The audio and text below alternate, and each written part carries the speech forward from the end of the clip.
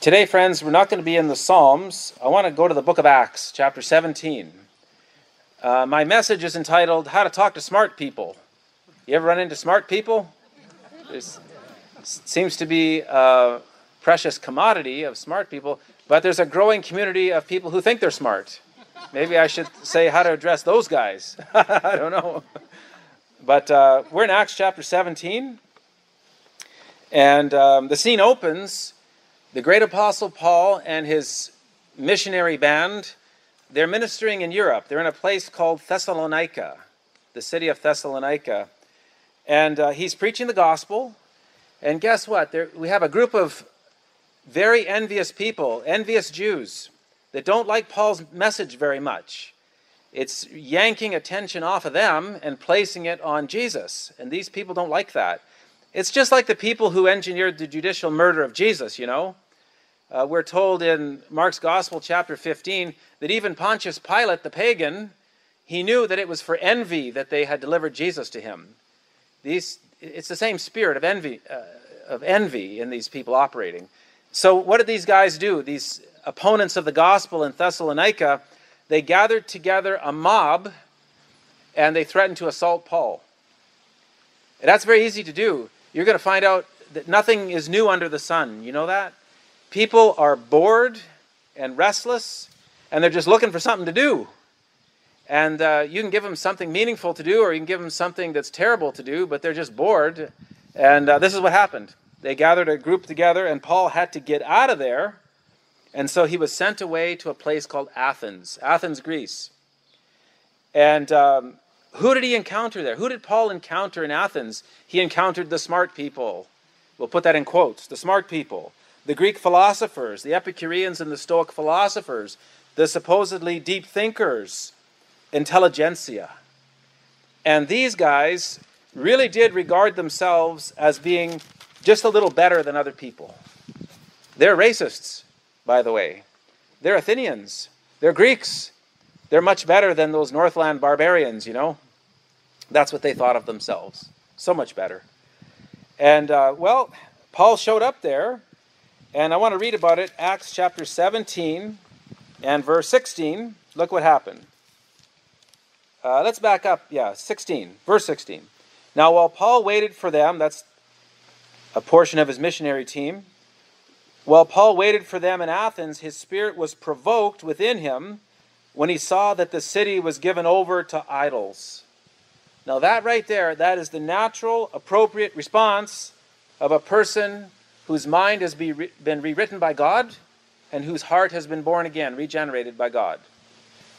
Paul was not the least bit interested, and nor should we be, by the way, in showing people how smart he was, how learned he was. He was not interested in winning arguments either, to show what a clever debater he was. Paul was not the least bit interested in those things. Rather, Paul was concerned that he wanted to see God glorified in that place, and he wanted to see people in right relationship with God. That's the point. So Paul was absolutely provoked because God was being dishonored there. The creator of the heavens and the earth was being ignored. He was being blasphemed, really, because people deliberately and intentionally turned their face away from him and his self-disclosure in nature and in their heart of hearts. And instead they crafted deities of their own liking, idols, and they worshiped those things. So Paul was provoked because God was not being honored. In fact, he's being dishonored. And the people themselves were wasting their lives with things that were less than useless, really. You know that? Worse than useless. They were religious, but they were lost. And that's what man-made religion will do for you, you know. It'll inoculate you against the truth. You craft a conception of ultimate reality that you like, and then you craft a way to get there, a way to commune with that conception that you've created, and then you think you're fine. You convince yourself you're fine. That's why God speaks through his man Jeremiah chapter 9. He says, through deceit, these people refuse to know me. That's self-deceit. The easiest person on the earth to deceive is yourself, really. It's a funny thing. Well, what did Paul do when he saw this? He was so provoked. Paul actually cared about those people. He didn't want them wasting their lives. He didn't want them wasting their eternities. Paul didn't want to see God dishonored in this way either. So what did Paul do? Did he threaten those people? Did he come in there and threaten them and manipulate them? That's what cult leaders do, you know. They manipulate people. I really have no time for these little schemes and gimmicks that you see some church leaders doing. You know, hey, play some soft music while I'm talking here. Let's really manipulate these people. Let's really tug at their emotions, hey? And all this kind of, there's little tricks that the people resort to. And I'd rather just stand here and tell you the truth. Because I believe with all my heart that you're an image bearer of God, and God created you personally to receive His Word. You've been programmed to receive God's Word in a way that no animal ever could or ever will. We're special, see, in the created order. I'll just stand here and give you truth. And we'll let God's Word and God's Spirit handle the rest. Did Paul threaten the people? No. Did he manipulate them? No. Did he flatter them? There's another approach, hey? I'll just tell you all kinds of things about yourself that you want to hear, and you'll fill my church. Because week by week, I don't tell you anything hard. I just say good things that you want to hear. Did Paul resort to that kind of tactic? No. Was he insulting and combative? No, he wasn't. Paul was none of those things, dear friends. I want to show you what he did. Look at verse 17. Acts 17, verse 17. Therefore he reasoned in the synagogue with the Jews and with the Gentile worshippers, and in the marketplace daily with those who happened to be there. Oh, that's what Paul did. He reasoned with people. He reasoned. Friends, the Bible is our founding document, and it's our playbook. We resort to the Bible. We watch God's men and women, see how they operate under God, see what they did. We're supposed to follow them, look at their examples, and follow them. Paul reasoned with these people. We're instructed to share, discuss, yes, even defend our faith, if need be. How? Reasonably, intelligently, in accordance with the basic and widely accepted canons of logic. We're supposed to be reasonable people. We're supposed to be able to give a reason for the hope that's in us, see? And where are we getting this from? Well, ultimately, we're getting it from God Himself, because you remember God's man Isaiah? He recorded God's message for the people, and you remember what God told the people? He said, "Come now, let us reason together." Isaiah 1:18. Now, who's God even addressing there? He's addressing people who are hostile to Him and His moral prescriptions and His claims. That's who God is actually reaching out to there. And He says, I want us to reason. Dear child, let's talk. Let's talk about things. It's as though God is saying, I made you, I gave you your rational and cognitive faculties, and I can talk to you, and you can understand. Therefore, you're culpable when you turn your face away from me, and you don't want to talk. Because, dear child, you have a serious problem. I'm here to help you. I mean, I'm paraphrasing, but this is the whole theme of the Bible. God says, you've got problems, and they're infinite in gravity, but I can help you. And the sad fact is, most just sort of turn their face away from this, and it doesn't occupy too much time, really, in their thought. But I want to say that how I find this very strange. How strange this is that many people in the world, maybe most people now, I'm not sure, they see Christian faith as somehow antagonistic to reason. That believing the Bible or trusting in God is somehow irrational. I find that very strange when the Bible itself says, reason with people, talk to people intelligently. Don't contradict yourself. Don't use fallacies when you're arguing, when you're trying to make a point.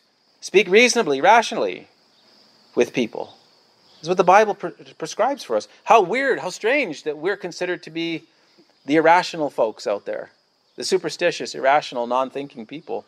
Well, Paul's going to show us how he interacted with people like this. Look, please, at verse 18 in your Bibles. Verse 18, then certain Epicurean and Stoic philosophers encountered him and said, what does this babbler want to say? Others said, he seems to be a proclaimer of foreign gods because he preached to them Jesus and the resurrection. And they took him and brought him to the Areopagus, that's the Mars Hill Council, saying, may we know what this new doctrine is of which you speak?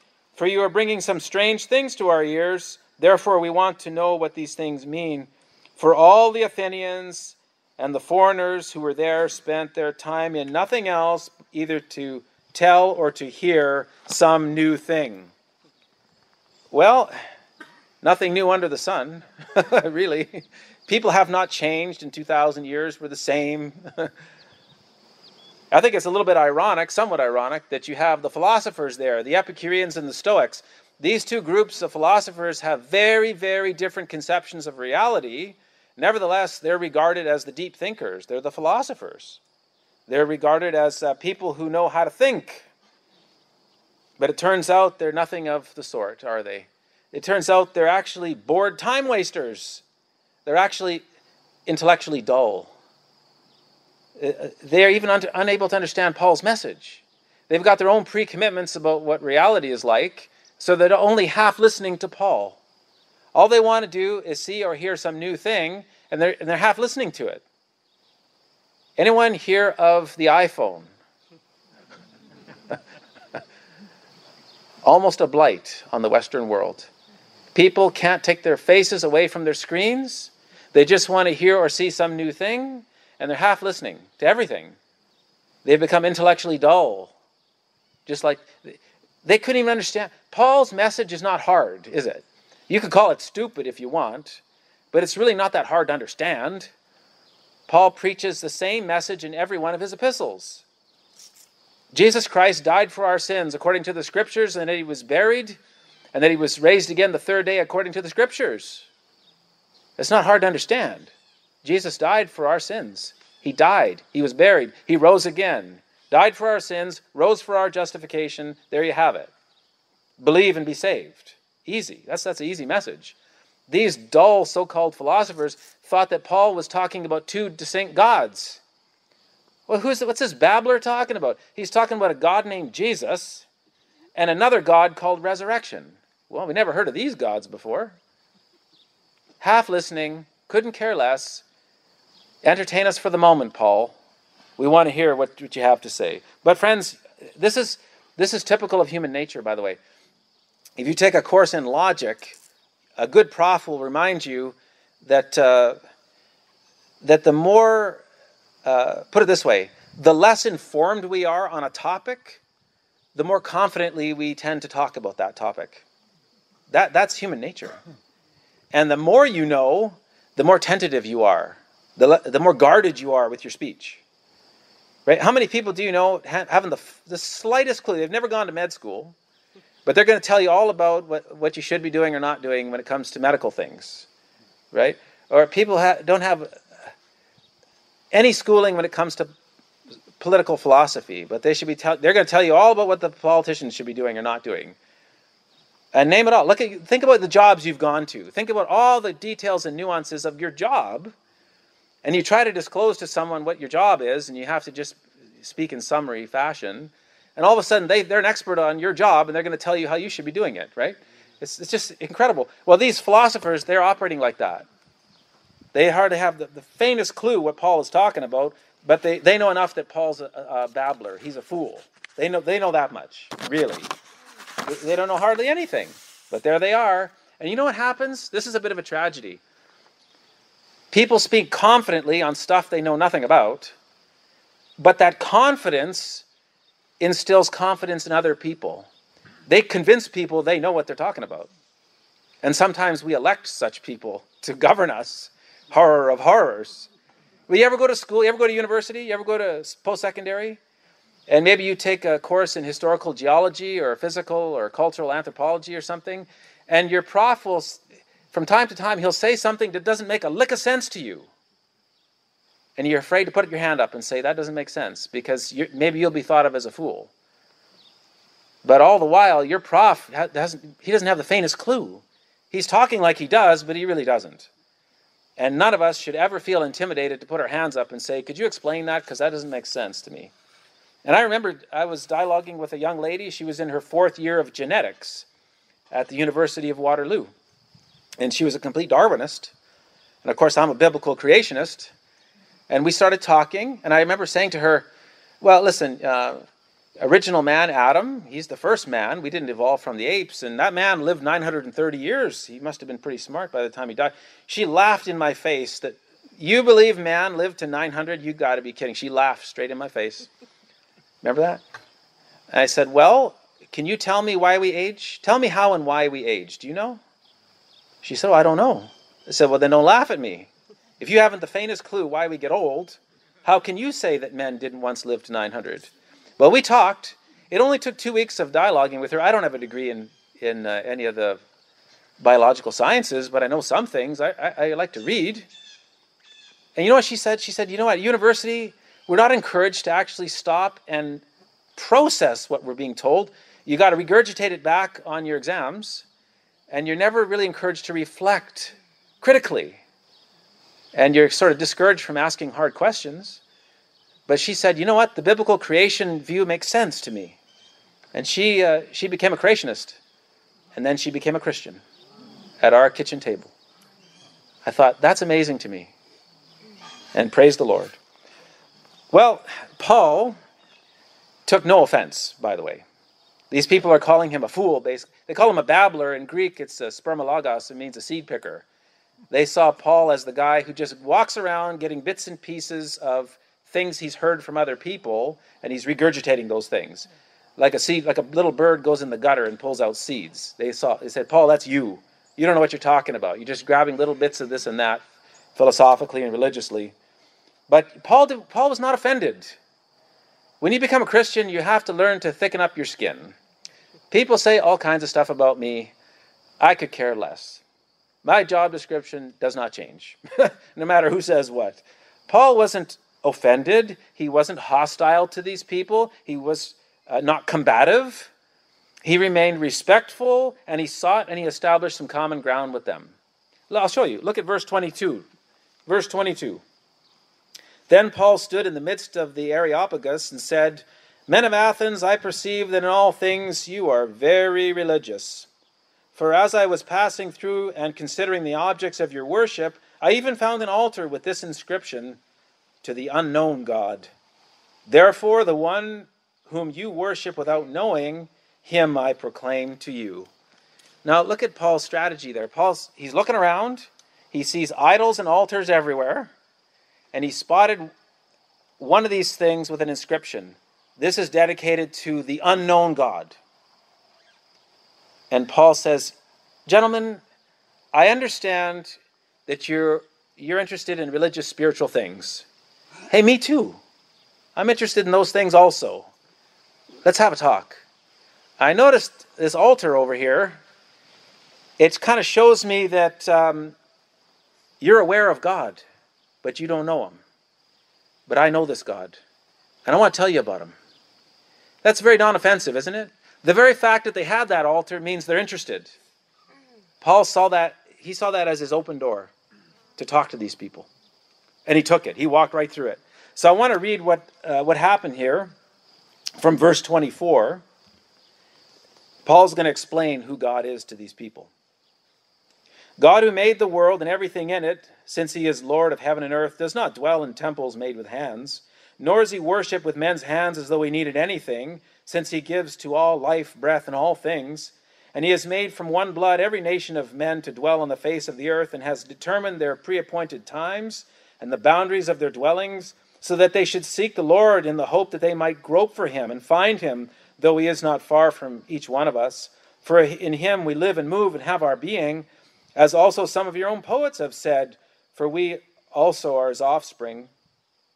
Therefore, since we are the offspring of God, we ought not to think that the divine nature is like gold or silver or stone, something shaped by art and man's devising. Truly, these times of ignorance God overlooked, but now commands all men everywhere to repent, because he has appointed a day on which he will judge the world in righteousness by the man whom he has ordained. And he has given assurance of this to all by raising him from the dead. And when they heard of the resurrection of the dead, some mocked, while others said, We will hear you again on this matter.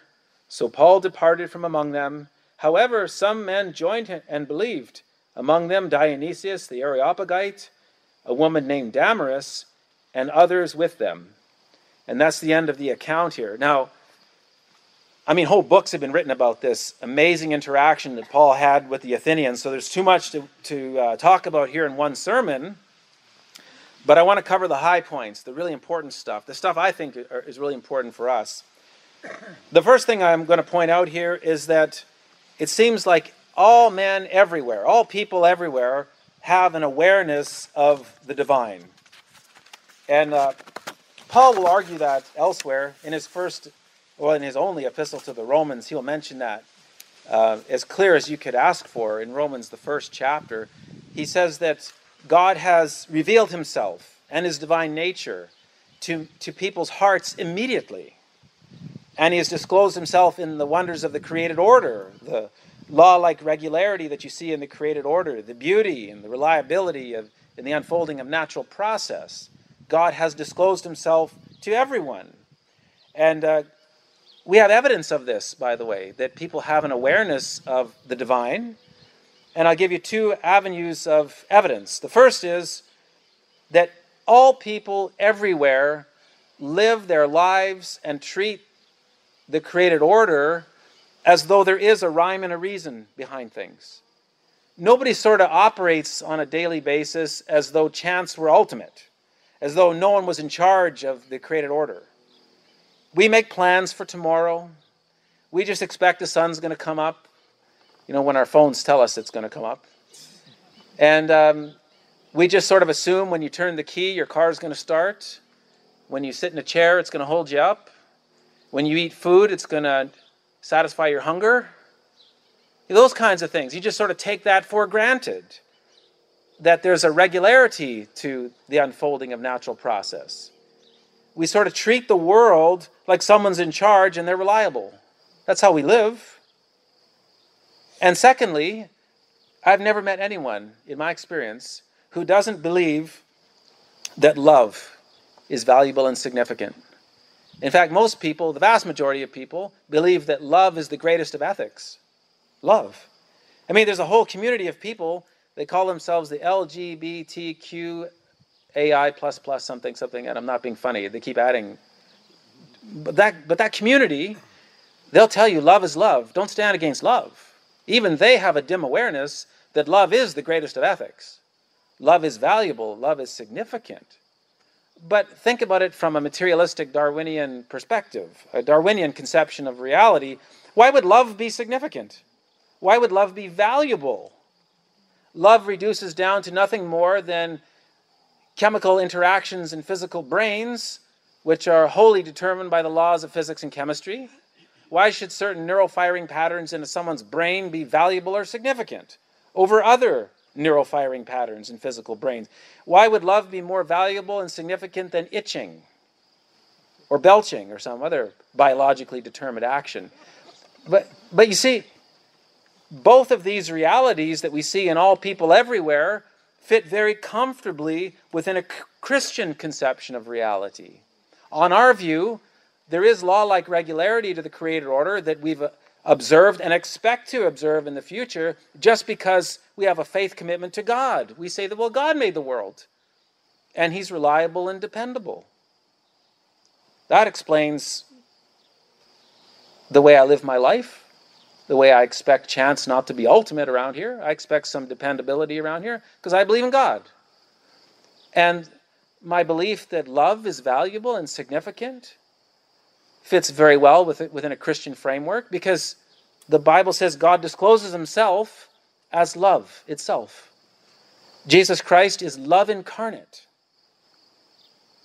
That's why in our heart of hearts, we have an awareness of God's moral values and duties, all of which are an expression of infinite divine love.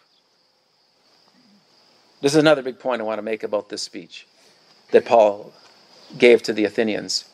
Paul insists that all people everywhere can learn more about God if they want to. You can learn about God. You can come into relationship with God if you want to. That's Paul's message to those people. It's Paul's message to the whole world. That's our message for the world. You can know more about God if you want to. You can actually get to know him if you want to. But you know what? Most don't. That's the sad reality. Most people don't want to. It's available. Instead, they craft conceptions of God or ultimate reality that they like. And Paul absolutely insists, the Bible insists, that this is foolish. It's foolish to do this. It's hurtful and harmful to you. It's doomed to failure. Did you see back in verse 29? He says, therefore, since we are the offspring of God, we ought not to think that the divine nature is like gold or silver or stone or something shaped by art and man's devising. The God of the Bible is so surprising. This is one of the evidences. I would advance this as an evidence for the reliability of the Bible and of the Christian faith. God is so unlike anything man would conceive of. The most brilliant philosophers in the world, you think of Plato, you think of Aristotle, you think of Spinoza, you think of great philosophers. And when they put their brilliant minds to the task of trying to understand what ultimate reality must be like, it turns out their conception is very unlike the God of the Bible. You know, like Aristotle, he would say, well, ultimate reality, this thing we call God, he's not aware of us. He doesn't care about us. Plato said, God, if there's a God, he doesn't love us, because love is kind of like a weakness, you see. He doesn't. Aristotle said he's an unmoved mover. He just sort of sits at the center of the universe, metaphysically, and everything else sort of revolves around God, but he's unaware of us. He doesn't care about us. When the God of the Bible says that's not true. The God of the Bible says, I'm personal. I have a mind, will, and emotions, and I do care about my image bearers. I do care about the people I put on that planet. And the way God has chosen to reveal himself in the person of his son, Jesus, no philosopher ever considered that God might do something like that. That's very surprising. Paul says the creator of the world doesn't need our help for anything. He doesn't dwell in temples made with hands. Do you know how countercultural that would have been to those people? There's Paul in Athens. The whole territory is littered with temples and idols and altars. And here comes Paul, very counterculturally, and says, yeah, you see all this junk here? God doesn't need any of this stuff. God doesn't live in a temple. God made the heavens and the earth. And that's a consistent theme, goes all the way through the Bible. You remember King Solomon, the greatest of the kings, the Davidic king, Solomon. Solomon made a magnificent temple for God, remember? And at his dedicatory prayer, he said, God, the heaven of heavens can't contain you, much less this house I've built. God doesn't live in temples. By the way, this is Paul now talking to the Athenians, saying God doesn't live in temples. Not that long ago, before Paul met Jesus, he was an enemy of the church. And he gave his seal of approval to killing Stephen for preaching this message back in Acts chapter 7. Remember that? I mean, that is another great evidence for the existence of God, the Christian conception of God. He changes people. Did he change you? He changed me. I have never recovered from my encounter with Jesus. If Pastor Gilbert were here today, he'd tell you he's never recovered. He changes people. He does something really in the world. He changes hearts and minds and perspectives, attitudes, personalities. He changes those things. That's amazing to me. That's an amazing evidence for the existence of the Christian God. Paul says he doesn't live in temples, he fills the heavens. By the way, friends, that's the reason why you and I can come to a beautiful venue like this, and we're not fearful that we left God behind at the church building. He's here with us. And the Bible insists, and you know this is true based on New Testament revelation, that God does have a temple, and that's you. If you love and trust Jesus for salvation, God the Spirit lives in you. You become a living temple, in fact, a living stone, being put together with other living stones into a beautiful, vibrant, growing temple of God, a holy habitation of God in the Spirit. That's amazing. No one believed, well, no one could have ever forecasted that God would operate like that. It's amazing, really, how close God is to his people. Paul learned that firsthand, didn't he, on the road to Damascus? The resurrected Jesus confronted that man, said, Saul, Saul, why are you persecuting me?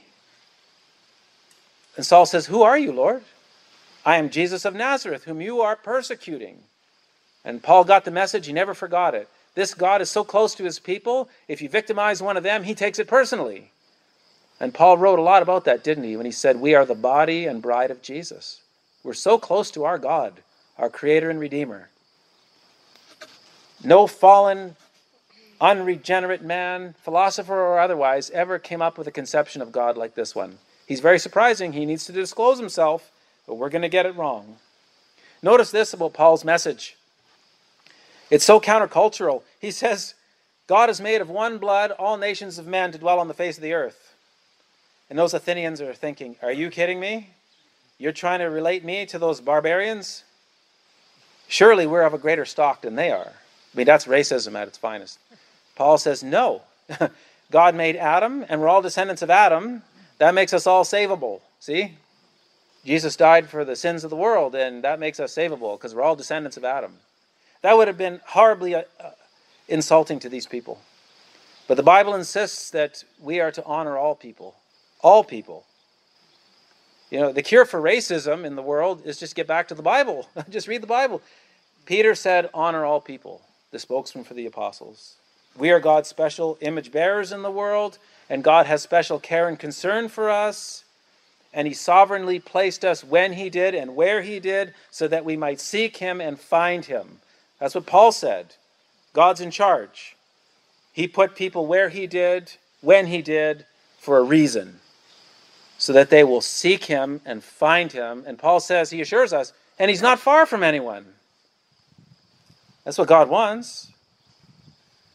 In Psalm 145 and verse 18, we're told that God is near to all who call upon him in truth. God is close to anyone who calls on him in truth. Not people who deny the truth, resist the truth, suppress the truth. If you call upon him in truth, he's close to you. He'll save you. He'll change you forever. He'll change everything. He'll make everything new for you.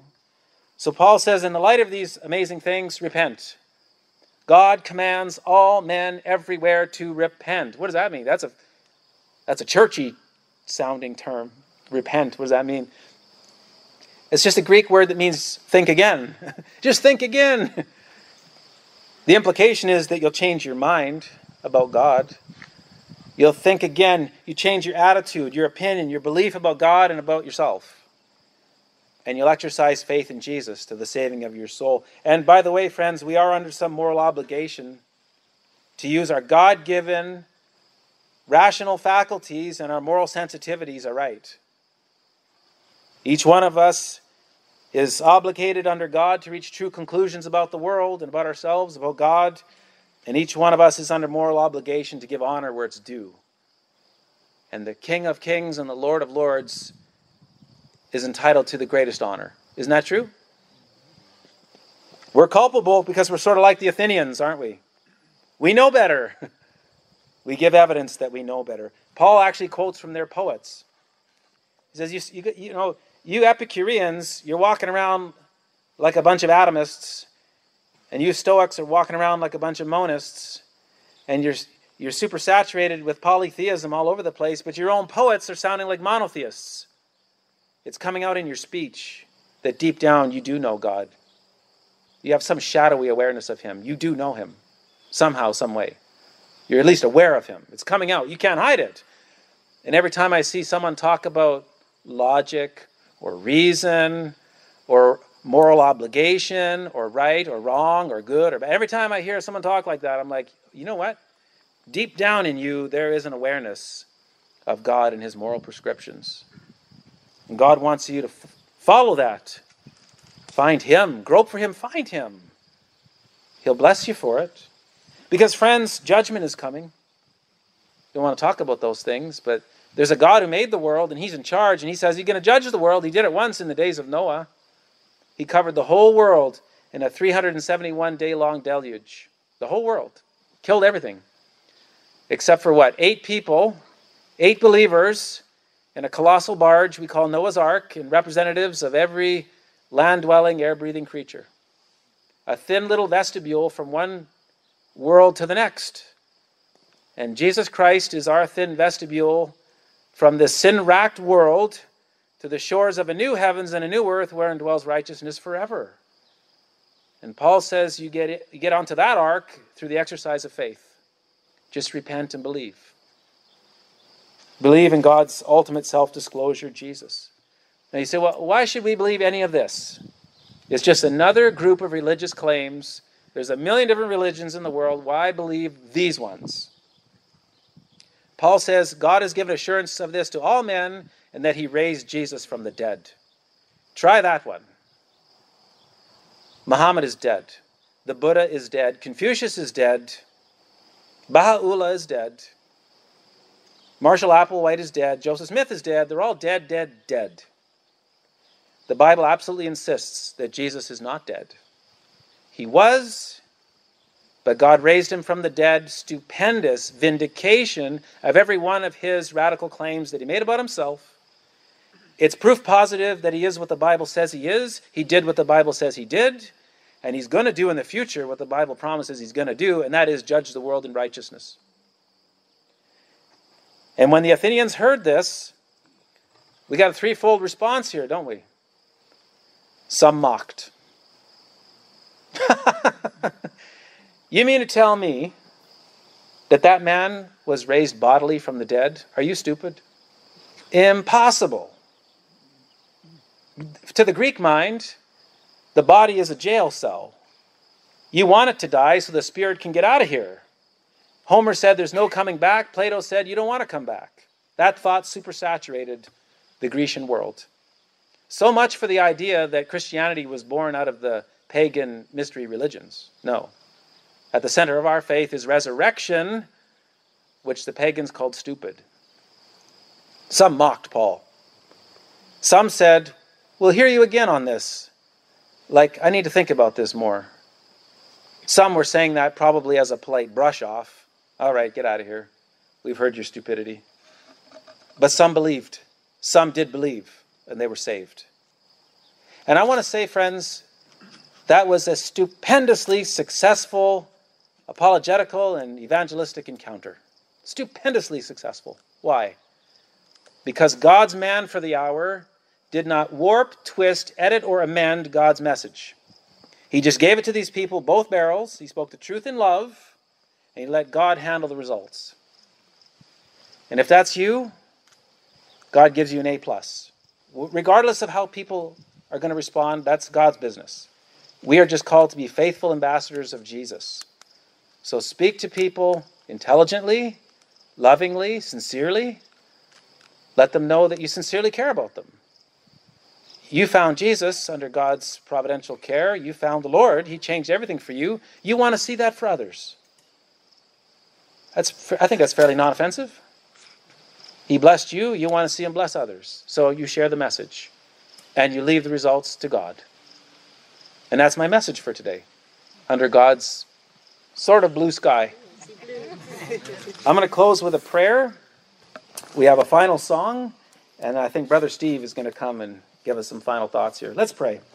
Dear God in heaven, we're so grateful that we can be here together, Lord. Thank you for holding the rain off.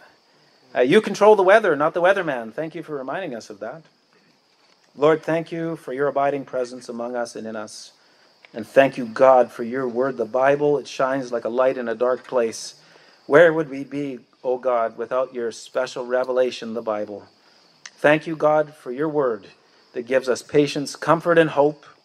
And we pray, Lord, now that your word would penetrate every heart and bless everyone who's heard it today. And we ask it all in the precious name of Jesus. Amen. Amen. Amen. Praise God. Well, and God bless you all. Thank you so much for coming out today.